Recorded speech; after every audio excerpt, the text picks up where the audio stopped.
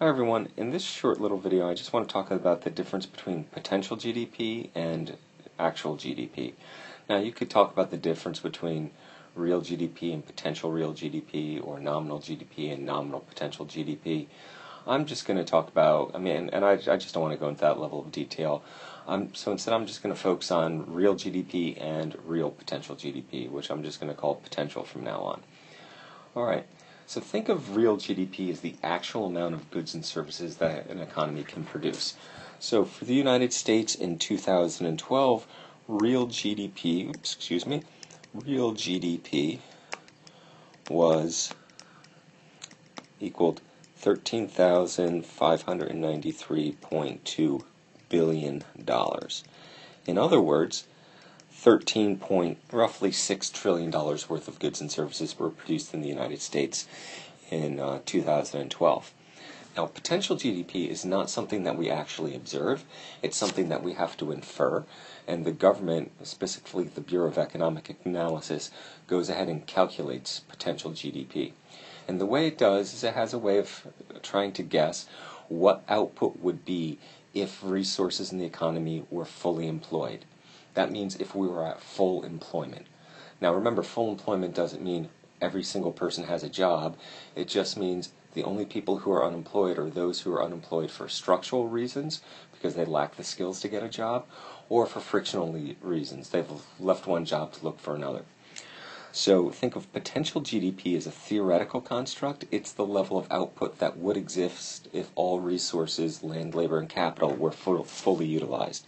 So I'll just call this potential GDP. And the details of how the government calculates this is actually not all that critical right now. The values I'm using come from the Congressional Budget Office, so they're pretty standard values. And according to the CBO, potential output was $14,411 billion in 2012. In other words, potential output was higher than real GDP. So we had the potential to produce even more goods and services than we actually did. And since GDP is also income, we had the capacity to generate even more income than we actually did. All right.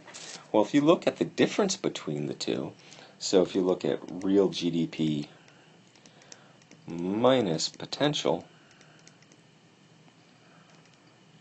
right, that's going to equal 13,593.2 minus 14,411.0. I'll ignore the units of billions, and you come up with negative 817.2, meaning we were producing below capacity by $817.2 billion.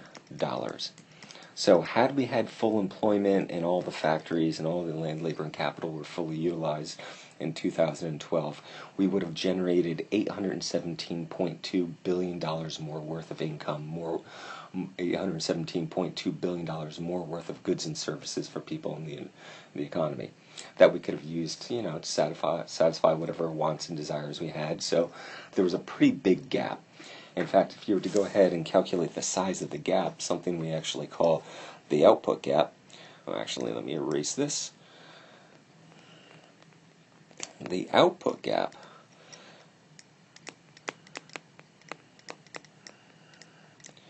is just equal to real GDP over potential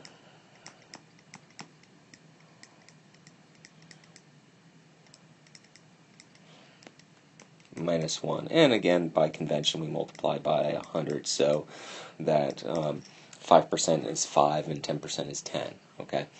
Because it's a lot easier to work with whole numbers than decimals for a lot of people. Well, if you do this, then you're going to end up with minus 5.7%, which means the economy was 5.7% below capacity or below potential in 2012. So incomes could have risen for everybody by 5.7% on average if we had found some way to go ahead and increase real GDP up to potential.